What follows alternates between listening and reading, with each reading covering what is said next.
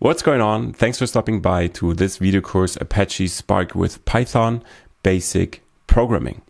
I'm excited that you're here. I have a lot of content for you, and I want to start with a brief overview about what we are going to cover in this course.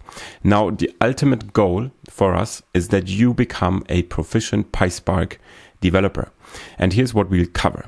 So we are going to look at what is Spark and why you should learn it in the first place. Then we are going to look at the high-level architecture so that you understand what a worker, an executor, a driver, and so on is, because Spark in the end is a distributed data processing engine. Then we are going to look at how the Spark SQL API is structured. In the end, that's what we are working with throughout the entire course. And I will make you familiar with the official documentation so that you can find all of the information you will need along the way when you implement your own Spark applications. So we won't Google anything or go to Stack Overflow. I will teach you how to do it in a professional manner.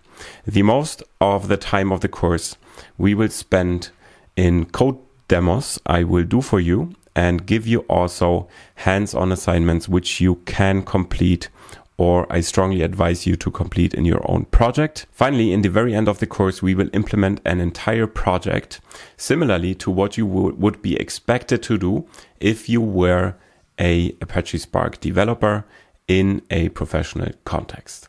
Now, there's a lot to learn, a lot to cover. I wish you a lot of fun, and let's get started.